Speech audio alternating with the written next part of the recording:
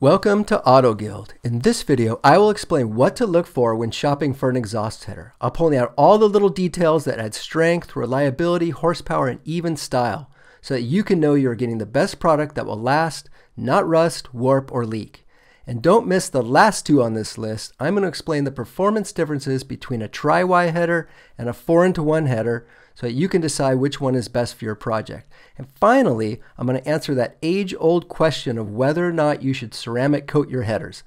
Let's start with number one, flange thickness. You want to go with at least a 3/8 of an inch thick flange. 3/8 of an inch is bare minimum. Go a little bit thicker if you can. Yes, only a few millimeters will help. This will prevent your header from warping. If your header warps, it's going to leak and sound terrible.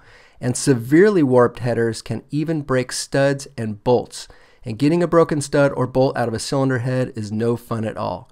Also, make sure that the header you buy has had the mating surface sanded flat so that it will properly seal up against the cylinder head.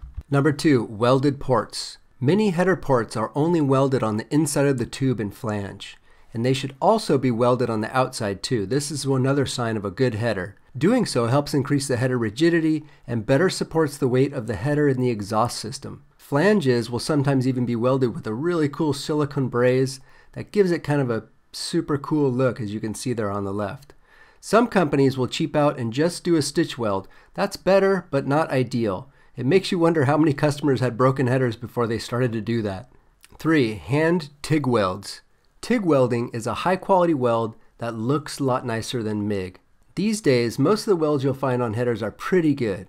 But still, if you see really nice welds, it's just a sign of a super high quality brand that cares about even these little small details. But of course, pretty welds do not make more horsepower. It just gives you a small clue that this may be a quality header, and it looks really nice. Number 4, equal length headers. This is one you've probably heard of, but you may not know why it's good. The exhaust valves of the engine are firing at different times as the engine spins around. This creates waves of exhaust passing through the tubing of the header. And look at the header on the left. As the waves each flow through the header tube of the same length, the pulses are spaced out evenly when they reach the collector. On the right side of this diagram, you can see an unequal length headers. The top ones are shorter than the bottom ones. This creates a possible situation where one or more of the exhaust pulse waves is hitting the collector at the same time. This creates a bottleneck and turbulence inside the collector, which slows everything down and causes a loss of horsepower. Equal length headers also have more of a scavenging effect, as the pulses in one tube flowing out creates a vacuum on the other tubes in the collector, actually pulling the exhaust gases out of the other tubes. This scavenging effect makes the whole thing more efficient. Now, at high RPM, this horsepower loss can be substantial. Hooker Headers actually claims up to 50 horsepower can be lost in race engines at high RPM, although I'm guessing for most applications, it's much less than that, especially on the street. If you have any first-hand experience with this, let us know. We would appreciate it. Also, I have a link below to a great video that explains more about this in detail. Number 5, cone-shaped collector. Deep inside the collector of the header, you should find a cone-shaped connector welded to the pipes. The only way that you can see it is to look into the collector, and it should look like the image on the left. This cone shape helps the air exit and also pull air from the surrounding pipes. It looks like this during manufacturing. Call it a cone, spear, pyramid, whatever.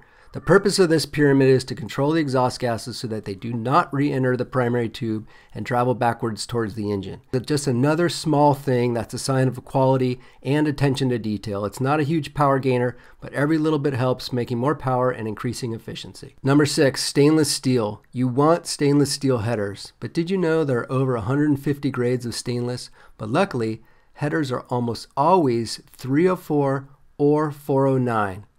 And one quick note, if you can afford it, please don't consider mild steel headers. They're going to rust in no time, and those mild steel headers you buy often have a cheap water-based coating on them to protect them during storage and shipping. That has to be completely stripped or sanded off and then repainted before installing. Okay, on to stainless. Quick stainless steel chemistry lesson. Yes, I did say chemistry. Do not click away. I've made this super easy. When it comes to stainless headers, you want 304 stainless, and there's two reasons why. Chromium and nickel content. You can see the big difference between these two. With 409, the chromium content is half of 304, and 304 has 10 times the nickel content of 409. A magnet will stick to 409 stainless headers. Those pieces that the magnet is sticking to will rust. A magnet will not stick to 304.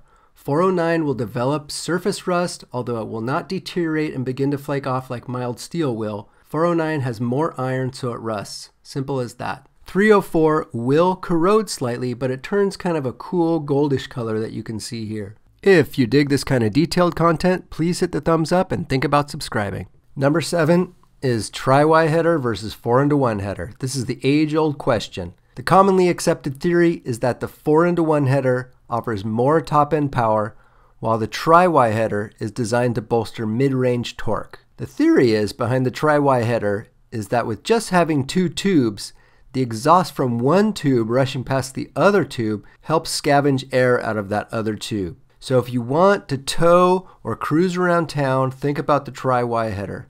If you're looking for maximum high RPM power, go with the 4-into-1. Of course, there's a lot more to performance of a header than simply this design, but this can give you some indication of what you'll get when deciding between these two styles. I've got a couple more articles linked below in the description if you want to learn a little bit more. Number 8, ceramic coating. Ceramic coating or not, that's the question. In my opinion, ceramic coating does not look as nice as raw 304 stainless, but it certainly looks better than painted headers, especially after miles of use. It's definitely going to hold up better than paint. If controlling heat in the engine compartment is a big issue, then yes, it could be a great option.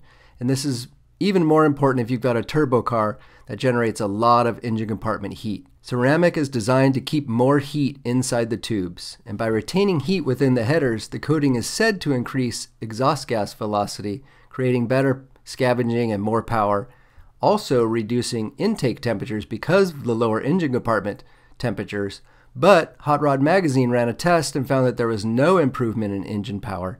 They did claim, though, that the temperature on the outside of the headers of the ceramic coated headers was 50% lower than the painted headers. I've got a link to that article below if you want to read more. But for me, I have 3 problems with ceramic coated headers. The first one is the price. It's $350 to $500 to have a set of V8 headers ceramic coated depending on the length. And you're getting maybe 0 horsepower gain, maybe a little bit more. As I said also, I personally love the look of raw stainless steel, especially the 304, even as it corrodes a little bit. And third, my experience with installing headers is that you usually have to clearance them a little bit. So if you clearance ceramic coated headers by hitting them with a hammer or making other adjustments, you're going to ruin the finish. So I suppose you could clearance them and then have them ceramic coated, but if you buy them already ceramic coated, you could have problems with that. So I say get some good 304 stainless headers and leave them as is. They look beautiful even as they corrode. If you want to learn more about engines, check out my video comparing the small block Chevy and the big block on the left. Or check out my video explaining the 29 reasons why the LS engine is better than the small block Chevy. Click on those right now. Thank you for watching Auto Guild and good luck with your project.